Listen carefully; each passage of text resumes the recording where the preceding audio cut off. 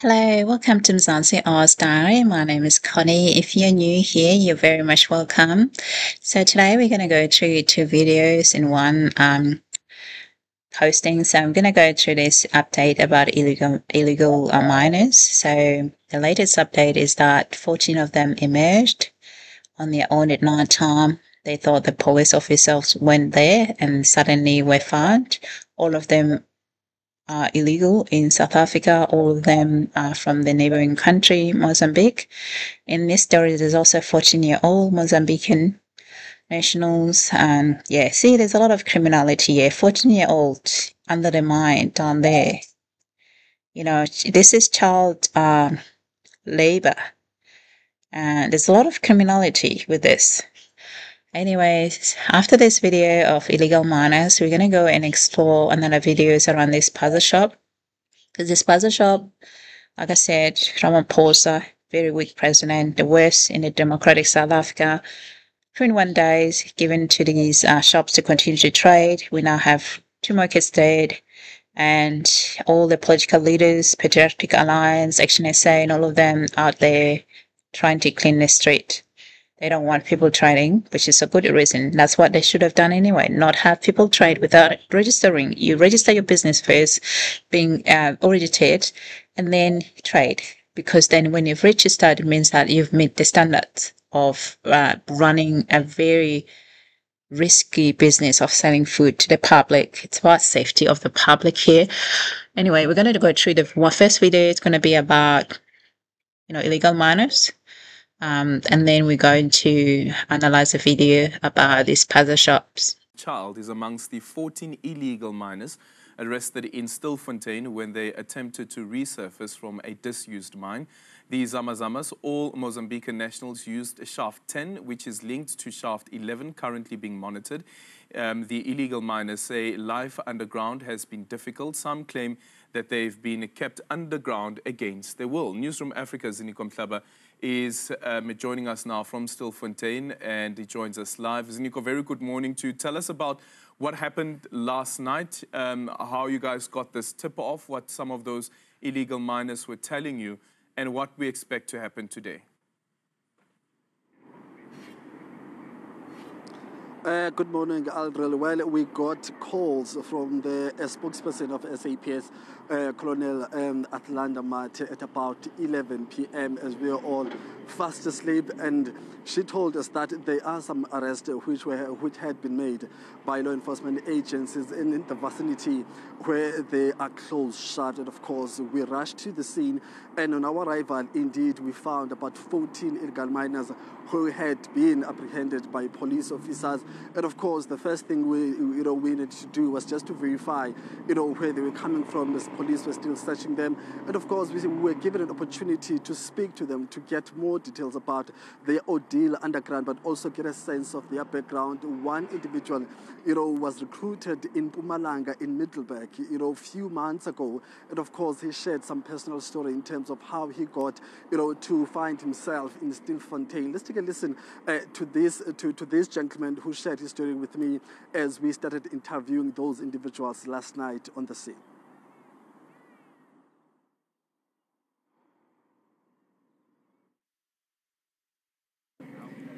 Ya kulomsebenzi kahle kahle lamasuthu bangithole eMiddelburg, mina bayangithembisa umsebenzi ukuthi kunomsebenzi. Manje ngiyamangala kusukela eMiddelburg ukuzalana.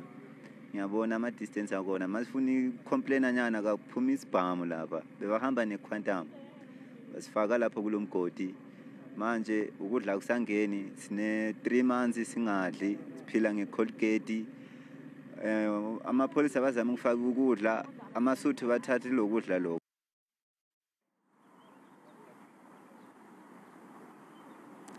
So that's one gentleman was recruited in Mpumalanga. And of course, as we spoke to several others, Aldrin, we found out that actually the recruiters who were said to have been driving a minibus white quantum, in terms of trying to recruit individuals to come and work here. We also heard that some of them were recruited in Johannesburg, in Diepsloot, but also in Alexander. But what was very worrying, Aldrin, was the fact that none of these gentlemen knew where they were going. That's number one. one. They didn't know what kind of job they had been they would be doing once they get to Stilfontein, and they only realized once they got into the mining shafts themselves. That's when they were told that they needed to go underground. So at that point, there was no turning back for them. They could not decline the job offer. And of course, they told us that once you started complaining, once you started saying that you're no longer interested in the job offer, they will be pointed with guns. And of course, they ended up going underground without any option or withdrawing their services of wanting to go back home. The gentleman from Mpumalanga said that he was found as he was walking around some of the places they use to market where they camp and wait for potential employers to come and identify them for potential gardening jobs and stuff like that. And then he was advised that there are some jobs in Gauteng, in Johannesburg to be specific. So he hopped onto that particular minibus Quantum, and of course on his way, when he saw that they were passing Johannesburg, then that's when he started getting worried. That's when he started asking questions, inquiring where exactly was he taken to. And he also told us ultimately that when he left, he only told his wife that I just got an offer in Johannesburg, so I need to rush and secure that job. And ever since then, he never got an opportunity to communicate with. But the bottom line, they're all illegals. They're all illegals. They shouldn't be in South Africa. They're all illegals. There's also a minor, 14-year-old. Also, another thing when I'm listening to this story, I think the practice of just getting people, promising a job and lining up for the job where they need, it needs to end. That's why they're exploiting these illegal migrants in South Africa. It needs to be banned to be illegal. So that if you're going to, you want an employer to hire people, you need to go to an agency, you need to interview people, and you should register yourself as a potential employer looking for people. But you cannot just be collecting people, because we can see from the story, if true, that these people, they were dragged into there. They promised a job, and then they were dragged into this mine against their will by these thugs. It looks like the thugs who were driving this were all from Lesotho, the neighboring country. So, this issue, to me, it is also just like the Spaza shop. It's the failure of governance. Governance failed. ANC has not been governing, like I said, and also the DA as well as an opposition has not been putting any alternative and actually putting the government into account for the things that DA chase are things that are of not consent to majority of South Africa anyway. That's why they're still around 20%. Yeah, so at least now there are other centre-right parties that are emerging, and I think those parties are likely to be successful than DA, because they're very much inclusive, and they kind of like the Trump style of sort of political to garner people about the issues that are happening within their country, in their neighborhood, rather than just talking about things that are distance away, international stuff and affairs. People don't really worry about those things. People worry about the bread and butter. The economy is stupid, and that's true.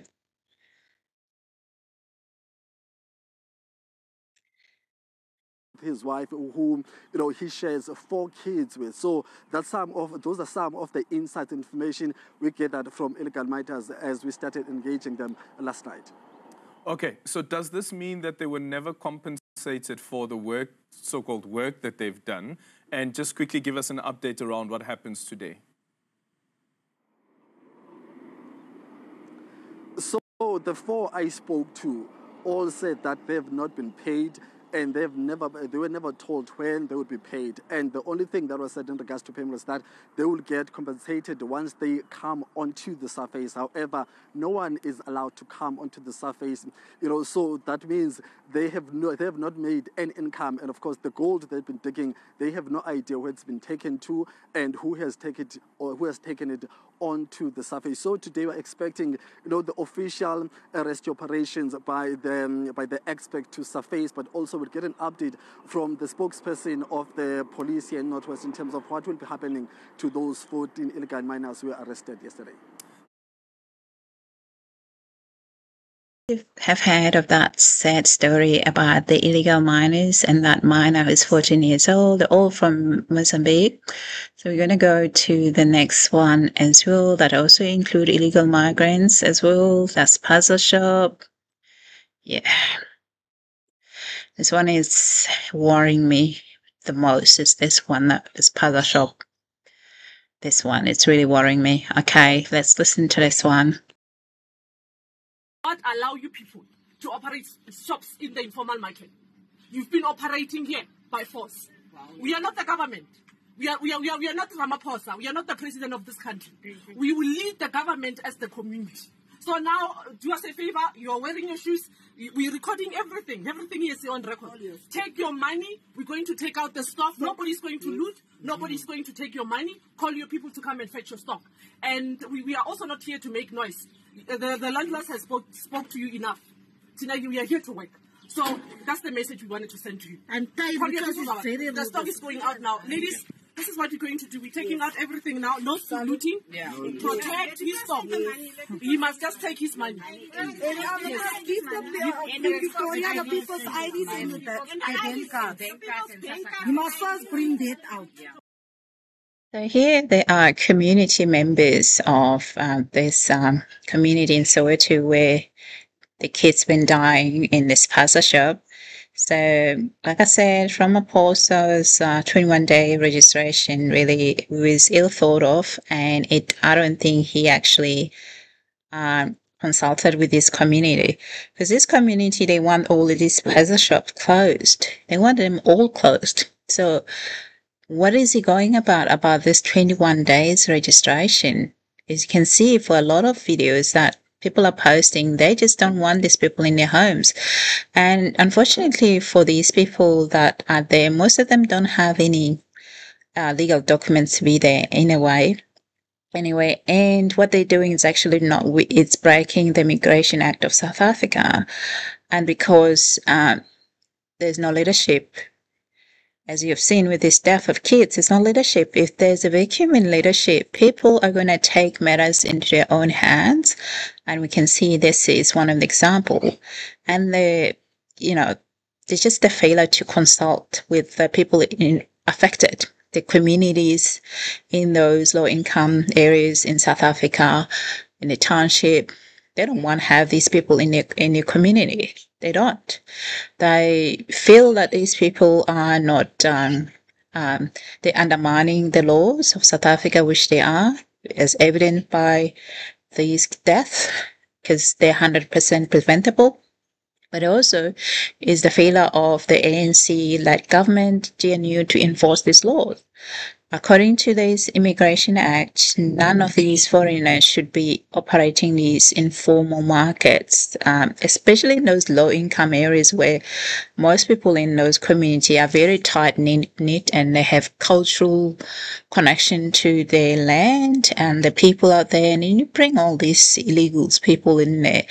Obviously, this man, the story is that he was renting this home, but then he started, like many of them do, they rent the house and then they start selling stuff and turn the home into a commercial entity. I mean, I was surprised when I was there in January, like how is the township has turned into, because when I was growing up in South Africa, the township where the Spaza shop would be located would be around the main street of the neighborhood. It wouldn't be around, next door where the residential people, it would be zoned specifically for that commercial purpose, not just within the residential area. So these people, they just come in, rent the place, and then once they've rented a place, they start turning the space that I've rented into this Spaza shop. And obviously they sleep in those Spaza shop, which is a big no. If you're selling food, why would you have to sleep in the same area? So you see there's a lot of failure in a lot of governance here. There's a governance, municipalities responsible, and also there's also an element of criminality among South Africans as well. Because if you're renting somebody who's illegal in the country, you're abating somebody, you're hiding somebody from authority, that's also illegal. But most of them would then have the papers of being, asylum, waiting for the asylum to be reviewed by the immigration officials. Because some of them comes from Ethiopia, some of them come from Pakistan, Bangladesh. There's a lot of Pakistan and Bangladesh with asylum in South Africa. And then you can ask yourself if, South African immigration asylum, it's about first country principle, meaning your next country where you're seeking asylum needs to be your next door. If you're coming from Pakistan, the next country go to seek asylum would be India or Thailand, next to your country next door. You really shouldn't be flying all the miles to South Africa. That's not asylum. So they ended up with asylum, rejected, and then when it's rejected, what they would do then, they would then use these human rights lawyers and try to have it review.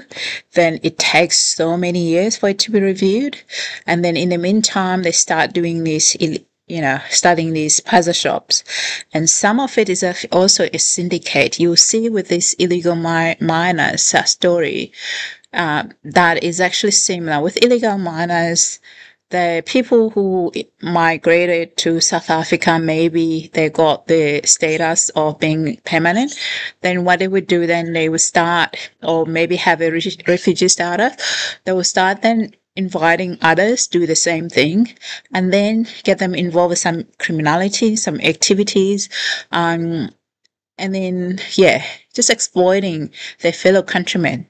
And with this, also with the same thing around Ethiopia, Malians, Nigerians, all the groups of people, all these, they do the same thing. One comes in, maybe have a successful refugee status or asylum, then turn to refugee, and then they will invite others, do the same thing. And then they will start harbor them in their homes, and then use them to do certain activities for them. Most cases, illegal activities that is not within their status of their immigration status. And then it goes on and on. But this Spaza shop has been their own thing. And then according to immigration officials, the immigration laws, they shouldn't be there. They shouldn't be there. Even if they are refugee status, they shouldn't be owning it.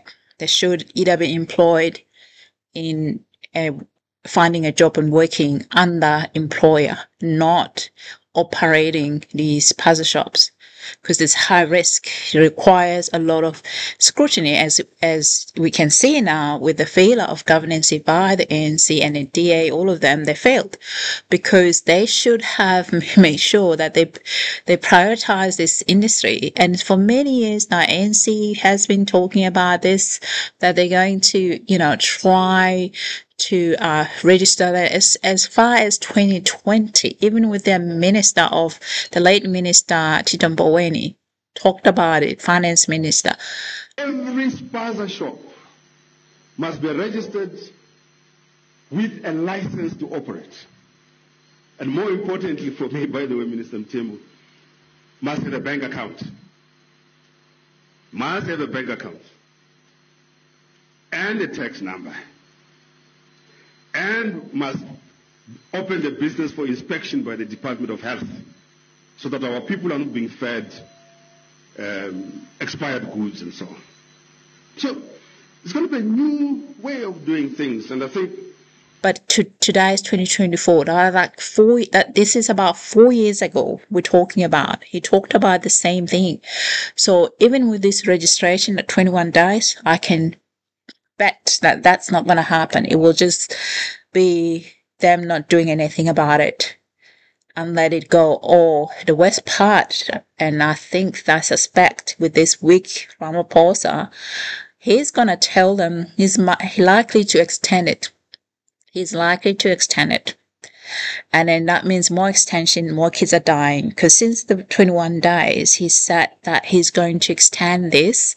There's 2 more kids died. 2 more kids died since the last time he spoke. 7 days after he spoke, last Friday, we heard that a 5-year-old and then an 8-year-old died after consuming the same Spaza shop. So you can imagine why the family and the community are very angry with Ramaphosa. And I think this is going to end ANC. I think this is going to be the downfall. There was definitely going to be some repercussion about this. And the local government election is coming up in about 2 years, 2026. So you got ANC people making these decisions that are really ridiculous. They're not even called standard decision. If you got a food poisoning or adulterous poison as this one, and you don't even know what sort of product you're looking for in terms of batch number because they're illicit goods, the best thing to do is to shut the store off. Don't get them to trade. Don't get them to trade until you find the source, which is you find the manufacturer, you find where they imported them, you've ruled out all the angles. That is not just within the assumption that they've made. A quick one, which I think it's really wrong, is that they just got everything. It was just, these snacks that are packaged, they were, because the table force was around the outside area, then it's likely that it's due to actually to being contaminated within the shops, because these illegal migrants, they keep these table force because they don't clean, they don't tidy up. There's a lot of traps, and even, because it's the residential area. If you start having shops and sell food in a residential area, what are you going to have? You're going to have rats. So they start using these chemicals that they actually import. According to the Minister of Agriculture, John Steenhuisen, is that he actually said that they've actually tested all the table force that have been found in South Africa. The lab have tested all of them, are not produced in South Africa. They're not produced, so they're coming from the neighboring countries. So they're importing these table force from the neighboring countries, even though they need to be registered, just like you saw those antibiotics as well. So you see there's a lot of lawlessness here we're talking about. It's absolute amount of lawlessness. There's no benefit for South Africa to have these people in the community. It is deadly now. It's very deadly. But who's to be blamed is the government. Yes. What for? In future also, you need to learn to face your own government. As a foreign national, when you come into any country, you familiarize yourselves with the laws of that particular country to understand which business space you must operate on. Yes, that's right. So you need to familiarize yourself with the law. You need to know your migration status, what cannot you do. I mean, I don't understand these people that think they go to the country and then they're going to do this lawlessness of stuff. That means the nature and the character of the person. If people think lawlessness it's as long as they're not caught, is okay. So there's no ethical principle. There's not good ethics in actually when they run these businesses. They really are deadly businesses, in my view. To occupy. Now you guys, you're just going all over because you think you're clever. You go all over doing as you please in this country.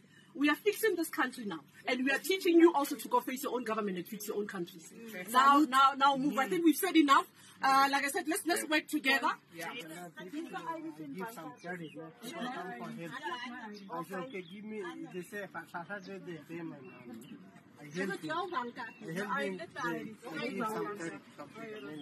But why would you take somebody's? You don't have a right to take people's ID. What type of business is this? This is document, just document. Look, we've been nice to you people. You've been operating. You've been operating here when you were not supposed to operate. But now when you assist our people, you must take their IDs. Why are you taking their IDs? I give him back. If they don't give me my money, they take it out new card. So, but why would you take an ID? Why are you taking their ID? Where's their ID? Why are you taking people's IDs when you are in illegal? Yes. Give us grace. No time. You are going to sell it in your account. You are going to sell in your account. There's no time. Take your money first. Take your money first. First take your money, hide it. Yeah. Please. Take your money. All your money. On you. Yes, all your money. Is that all? Give me time. Where's the other stop money? Boxes. We want boxes. Where's the safe Give money? us boxes. No. There's no time for you. Hey, help her now. Keep it You're even not money. talking to Mama. Let's You've been money. disrespecting Mama. Now you want to talk to me. You're The disrespecting other Mama. money. Give us boxes and everything. So. The safe in the bag. Yeah. Okay. Give us boxes. You're wasting our time. Give us now. Hey, give us boxes. Sugala. Wait there. Go wait there. Just make sure you've taken all the money, all your belongings, your documents, everything. Please. Is your name Mohammed? Mohammed, please take everything off us. This was something that I was dreading, actually. I was really dreading this. I could have predicted this, that South Africans, we're not going to stop for this week, Ramaphosa, 21 days, when the kids are dying. They're going to do this. They're going to do this. This is really much expectable. It was really expected that they're going to do this. I expected this, actually. I just thought, yeah, there's no way these people are going to wait for 21 days registration. In fact, 21 days registration is a stupid idea while kids are being poisoned by this poison, by this chemical. What for? They continue to trade. They continue to sell this poison to these kids, and most of this product they sell, like I said, are alleged all of them likely to be expired goods. They just relabeling them for unsuspecting consumer. And you're thinking, where's the Consumer Council in South Africa? Where is the role here? I mean, they're not even effective because will be their own territory here to actually finding out what's going on here. About this unethical consumer practice of these Spaza shop owned by foreign nationals selling expired goods or getting illicit goods, and then they relabel those goods as if they are really good quality. Some of them, they actually repackage them into, they make these brands. They make the brands, if most common brands in South Africa, they will make this fake one. And then after they make the fake one, then they change they make a fake label of a known brand. And then with the fake product and just relabel as if it's the known brand. But then when they test it, people can see if it's a fake, it's a fake. Some of the bread, you can see that this bread, it's not really good bread. It's not a fresh bread. The way it's been sold, the way it looks, just generally disregard of this. This is happening in the majority of it. It's in the low-income areas. That's what this makes me so upset and angry about this. It's a low-income areas where people have no money and they actually need to have this type of shops because it may be about 50 kilometers for the next shopping center. So obviously they need to have access to these type of, they've always been there for many years. They provided good sources of necessity things that people need to buy instead of going all the way spending money on a taxi or public transport to go, but at least they can have this when they wanted bread, something that doesn't last long. Yeah, so they really need it for those essential items. But then the ANC bring up all this about my friend, people that are illegals to live in the country. That's what happened. You don't porous border, and you then don't implement policies within the country, don't enforce the law, and you have people who are working but they're not really working. Like, how can a council have a shop like this and then ignore it, not ask the question, are you registered? I don't need to see your registration. Why are you here? Why you shouldn't be selling stuff in this neighborhood because it's a residential area. It is same law as in Australia. You cannot be opening a shop in a residential area. It must be in a commercial street, So the same law, essentially. But these councils aren't ANC council, majority of them, until this last election, the May election, where they saw themselves around 40% mark for good reason. You can see why they at 40. I think the 40 was generous, actually. It was generous 40 to give them 40. This is ridiculous. Man, bring us boxes and plates now. Please, Mohammed. Now. What's this? You're wasting our time. Look at all this shit. It's time for you to fix your country. Mohammed? Go face your own government. Fix your continent. We cannot have old men like you running away from problems. Taking things that don't belong to you. Look at that. Let's look at this. Oh my gosh.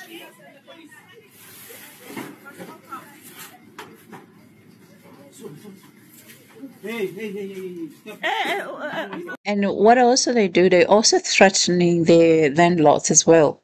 They're threatening even their landlords as well.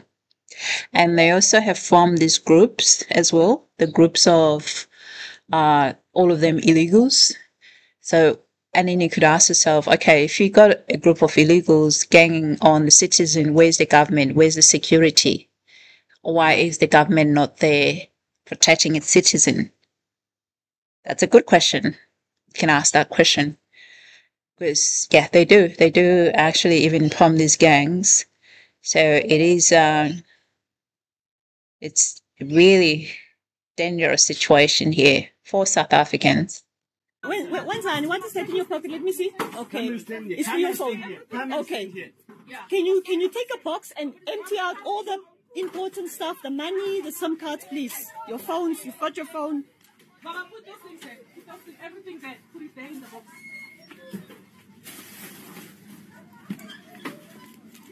You sleeping? Close my ear.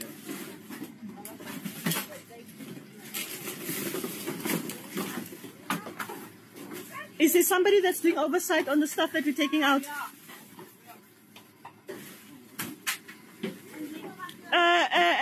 Come, leader, take this out here. Yes. Where's the other guys? Is there no other small younger guys that can help?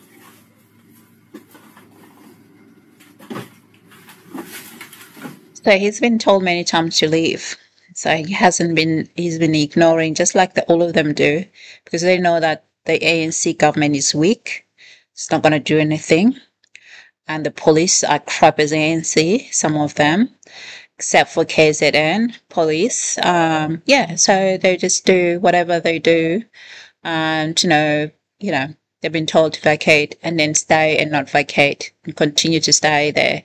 Illegal, of course, because this landlord knows that they've been warned that if you're harboring any illegal migrants in your home and you get them to rent just the space, you could go to jail. Because now a lot of them, they don't want them and especially now with the death of the kids, they don't want them in their neighborhood.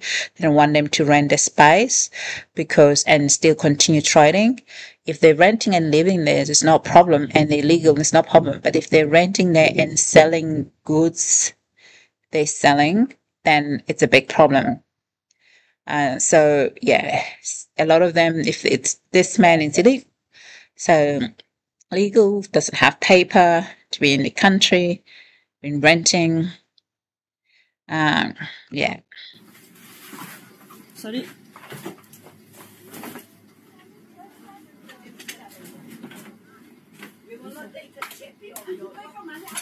Yeah, he's got his money. Yeah. Shesha, Baba. Shesha. So all of these groups are from the party, Patriotic Alliance Party. It's the centre-right party. The leadership is on the gate in Mackenzie. So they don't play those ones. Don't play. Well, where's all the young men?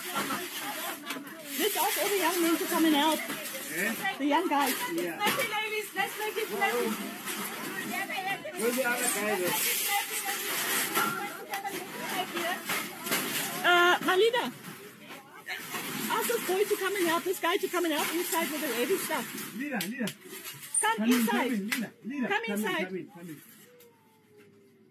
Kom hier, hier is so many goeders, hier is die zwaar goeders.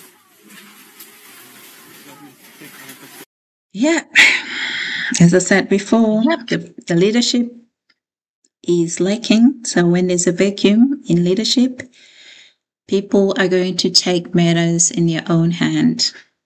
And you can hear from those Patriotic Alliance groups saying that Ramaphosa is weak. So everyone knows ANC is weak, Ramaphosa is weak. So who'd want to be led by a weak leader?